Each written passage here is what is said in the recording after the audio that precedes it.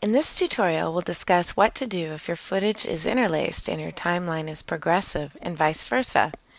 You should watch the overview tutorial first to learn how to do the basics with Twixtor and Avid Media Composer. We will assume for this tutorial that your frame rates are the same for both the input clips and the project settings.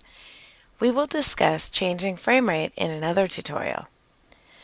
Let's start with the easy one. If your input is progressive and the timeline is interlaced, what you need to know to use Twixtor is pretty straightforward. We will add the 720p and 29.97 frames per second clip to this interlaced timeline and add Twixtor by going to the Project window and the Effects tab. We select Revision, Plugins, and Twixtor and drag the icon to our clip. We're going to slow this clip down by a factor of 10, so we'll need to step in and copy and paste our sequence 10 times to extend the clip to the length of the new result, like we saw in the overview tutorial. Now we step out, select our clip, and go to the Effect controls.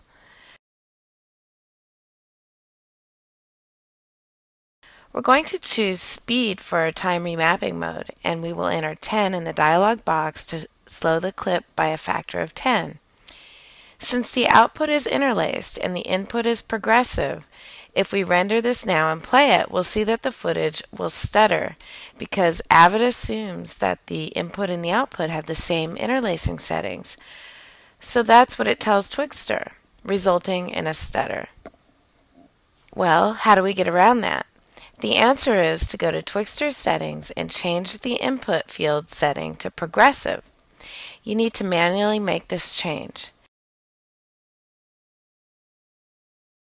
Now, if we do a video mixdown, we can see that our clip no longer stutters because Twixtor was told that the input was progressive. Our result is now interlaced.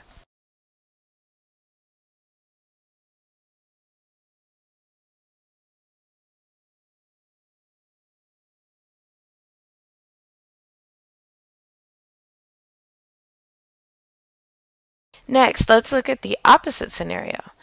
We now have a progressive project where the input is interlaced, which is a bit more complex. We can add our interlaced clip to the progressive timeline, and if I step through, Avid only displays the first field deinterlaced of each frame. Twixtor will work properly if you just apply it to the clip directly, but Twixtor won't be taking advantage of both fields. If you want to have better results, we need to add a few more steps for a workaround.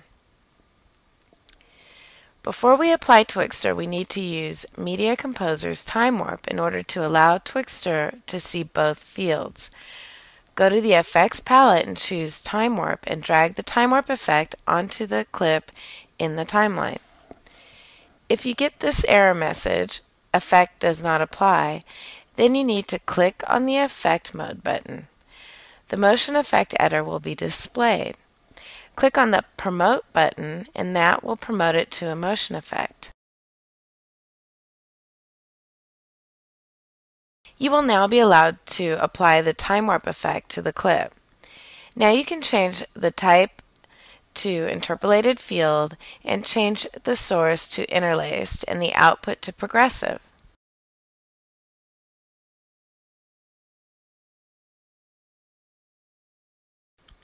Now let's click on the Speed Graph button and select the only keyframe that's there and change it to 50.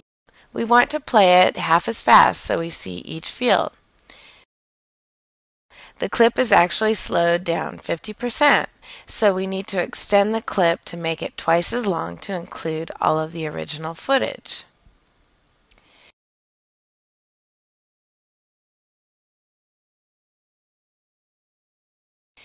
As we scrub through the timeline now, only the first field of each frame is shown, but if we change the video quality to full quality, the green setting, we can see each field. Now we're ready to add Twixtor, and since we want to make it 20% of its current speed so that it's a factor of 5 slower, we need to step in and copy and paste our clip 5 times to extend the clip to the length of the new result.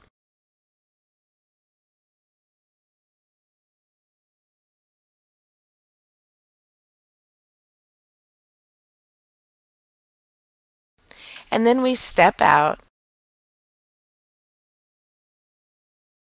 select our clip, and go to the Effect Controls.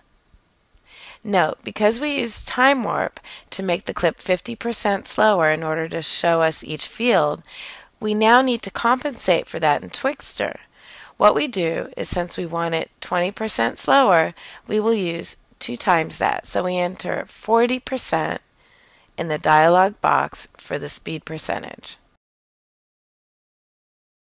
Now we're ready to render our final result using each field and giving us a nice, smooth result. This is how we work with progressive and interlaced footage with Twixtor in Avid Media Composer.